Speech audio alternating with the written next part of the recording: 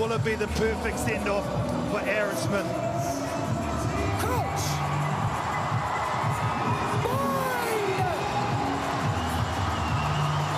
Fakatava feeds it in. The front row goes down. Told to use Fakatava away for Burns. There it is, Nadeki tries to free it, does for Gregory.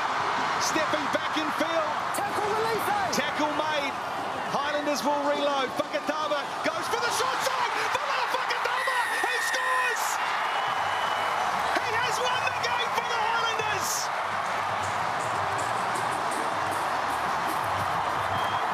And is that the passing to the young buck from Aaron Smith to Folau Fakatava? The zoo goes up. Aaron Smith can't believe it.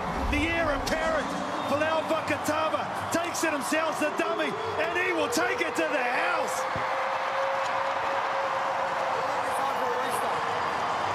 Can you believe it?